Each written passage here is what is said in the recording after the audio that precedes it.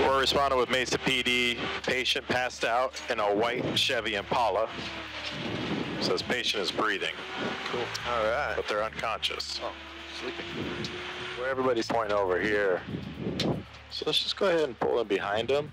Keep going. Keep going. Good.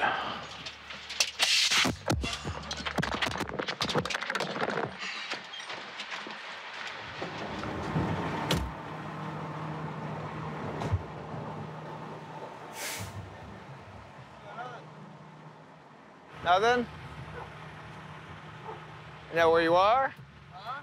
Can you crawl out on that side? Why not? Because I'm just gonna go home and sleep it off. What are you sleeping off? What are you sleeping off? You're tired? Yeah. You know where you are? Yeah. What's your name? Logan? Logan? Yeah. You know what city you're in right now? Okay.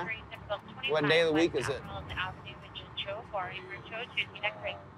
That's your question. How about the month? The month is you guys scared me. Yeah. Well, you're kind of scared your neighbors. Hey, Logan, don't back up on us. Dude, you guys don't have a right to hold me here. Hey, Fine. let's put this in. My house is right there. Okay. Cool. Why don't you get up and get out and go to your house then? Okay, I can do that. Shut my door. What's this here? What's that here? You smoking something? Hey, back up. Yeah. He's been cool. His first name's Logan. He's been talking with us.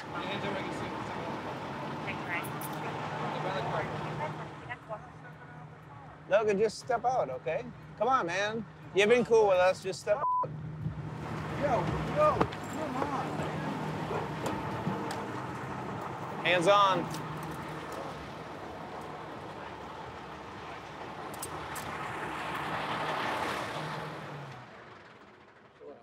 We're used to calls like this where you don't know exactly what these people are going to do. If they suddenly become awake, then they try to flee the scene and stuff in a vehicle. It could injure us. So went ahead and came in behind them so it wouldn't be able to leave. We want to secure that vehicle as soon as we can.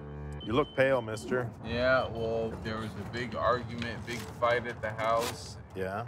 Yeah. We had our kids were coming to do a visit, and I was up really late cleaning the house till about, I would say 7 in the morning. Yeah, let me see your eyes. So what drug are you smoking inside your ride there? Huh? What drugs are you smoking in your ride? What drugs was I smoking? Yeah. I hadn't smoked anything yet. He was shoving stuff down here. Here it is. Black tar heroin. Because he was fidgeting around, shoving stuff under.